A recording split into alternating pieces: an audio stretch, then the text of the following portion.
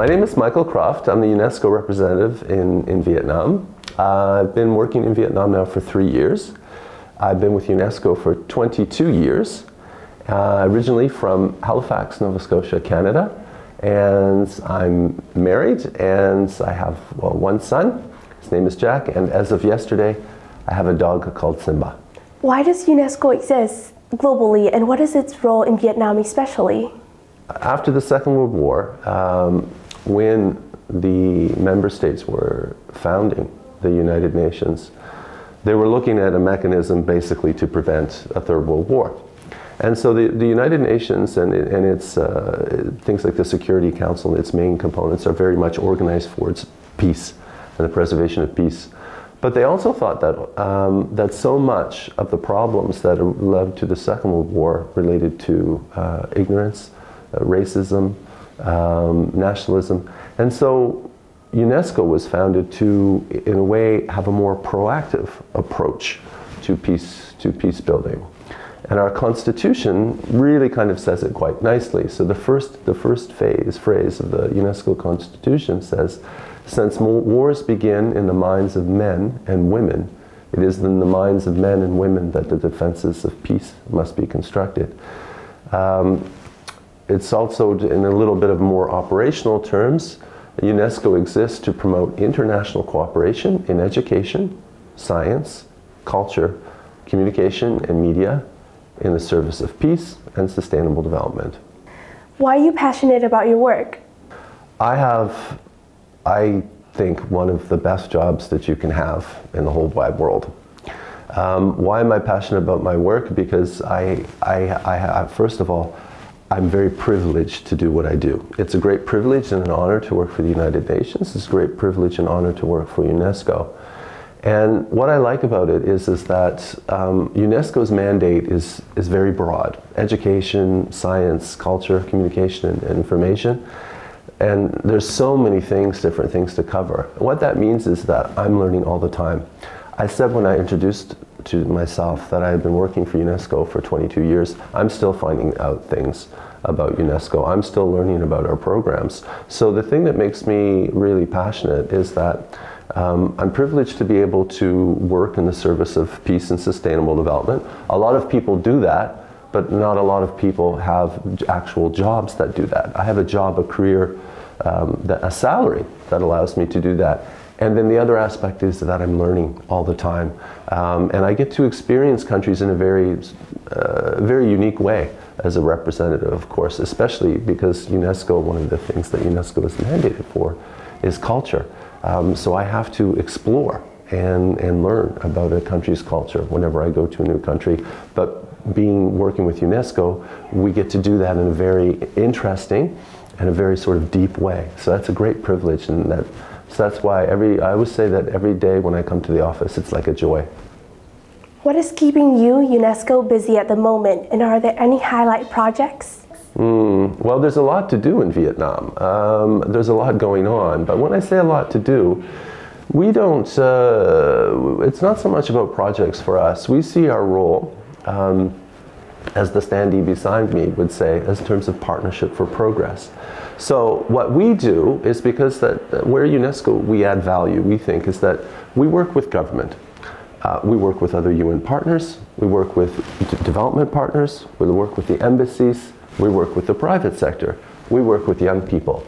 UNESCO, like other UN agencies, is very well placed to do matchmaking. So what we try to do is, usually I say that we try to form coalitions of the concerned.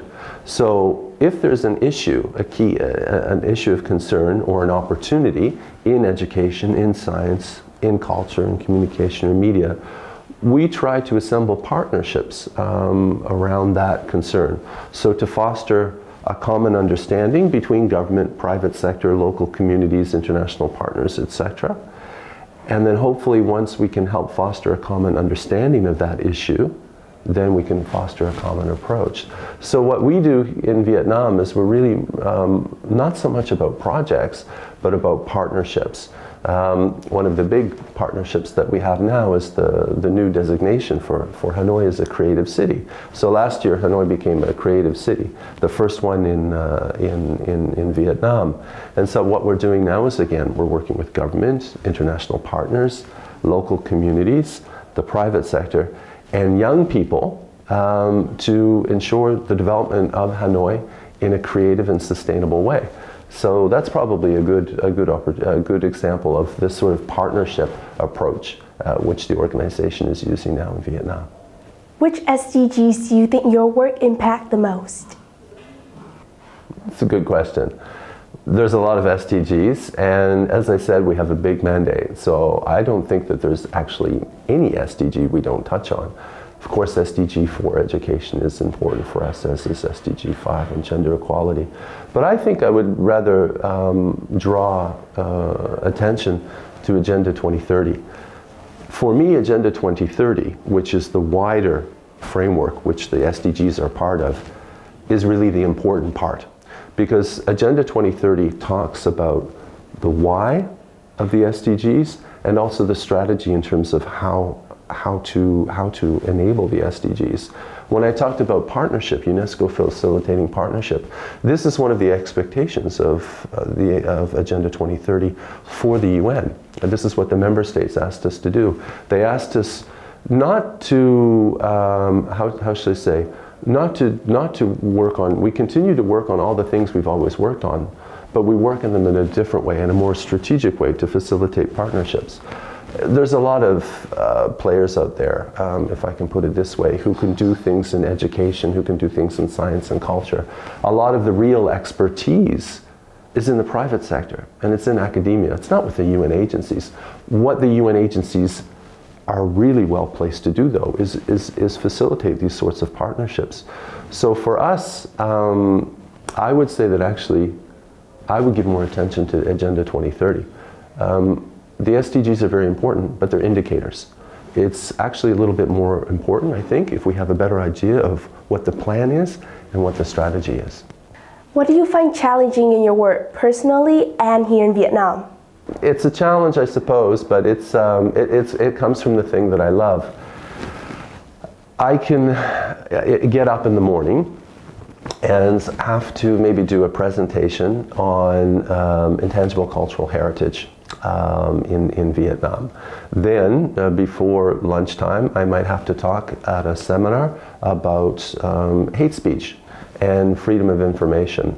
And then in the afternoon, I could be called to talk about reform of secondary education in Vietnam.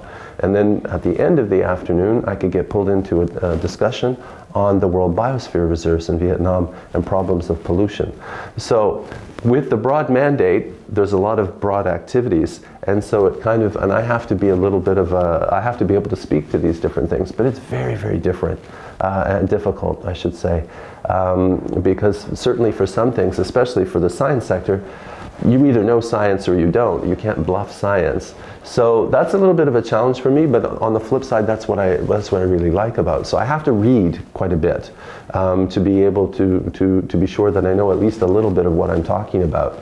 And it's very important for me when I'm speaking because audiences know when you're reading remarks that you've prepared yourself or when you're reading something that somebody else has prepared. If it's an important discussion, I really want to write those remarks, but for me to do that, I need to understand what I'm talking about. So I have to spend a lot of time reading and also thinking about what I'm writing about and thinking about why is this important to me and why am I telling people about this. So it's a learning process. It takes a bit of time, but it's also enjoyable as well. I've had the opportunity to work in a number of different places, and I've worked in Africa, I've worked in the Middle East, I've worked in Europe. This is my first posting in Asia Pacific, but it's such a understanding people's cultures is so different. It's so interesting. One of the things that's quite interesting too is also seeing sometimes the similarities and not so much the differences. Sometimes I often talk about the fact that actually what strikes you when you've been around the world a little bit and worked in the development area for a while, it's not what's different between people, it's actually what's the same. And so that kind of instills within one a bit of a sense of, you start to sort of maybe identify those things that make us human, have a better sense of our humanity. And I like to think that, that some of that actually sort of, I can integrate some of those things. But it's